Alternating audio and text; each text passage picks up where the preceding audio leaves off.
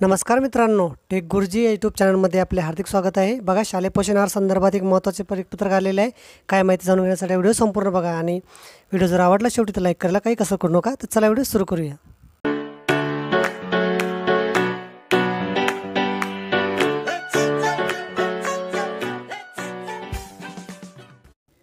तर बघा, काय माहिती आहे, विषय आहे शालेय पोषण आहार योजनेअंतर्गत शाळांची पटसंख्येची माहिती अद्ययावत करण्याबाबत।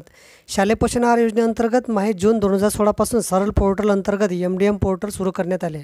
शालेय पोषण आहार योजनेच्या प्रशासकीय कामकाज अंदाजपत्रक व इतर कामाकरता पटसंख्या माहिती असणं आवश्यक असतं। प्रतिवर्षी शाळांची इयत्तानिहाय पटसंख्येमध्ये बदल होत असतो। त्या अनुषंगाने शाळांची पटसंख्येची माहिती MDM पोर्टलवर अद्ययावत करणं आवश्यक आहे। शाळांनी त्यांची MDM पोर्टलचे लॉग इन करून शाळेची अद्ययावत पटसंख्येची माहिती अचूकपणे दिनांक 15 डिसेंबर 2019 पर्यंत भरून घेण्याबाबत आपल्या स्तरावरून सर्व शाळांना सूचना देण्यात यावी।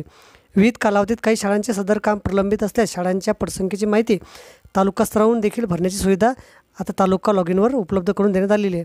आपल्या अधीनस्थ सर्व शाळांची पटसंख्येची माहिती दिनांक 15 डिसेंबर 2019 पर्यंत पूर्ण होईल यांची दक्षता घ्यावी। निश्चितच महत्त्वाची माहिती आहे की आता शालेय पोषण आहार योजनेअंतर्गत जे MDM पोर्टल आहे त्यावर आता आपल्या शाळेची पटसंख्या 15 डिसेंबरपर्यंत अद्ययावत करणं गरजेचं आहे। महत्त्वाची माहिती व्हिडिओ जर आवडला असेल तर लाईक करा आणि शेअर करा विसरू नका। धन्यवाद।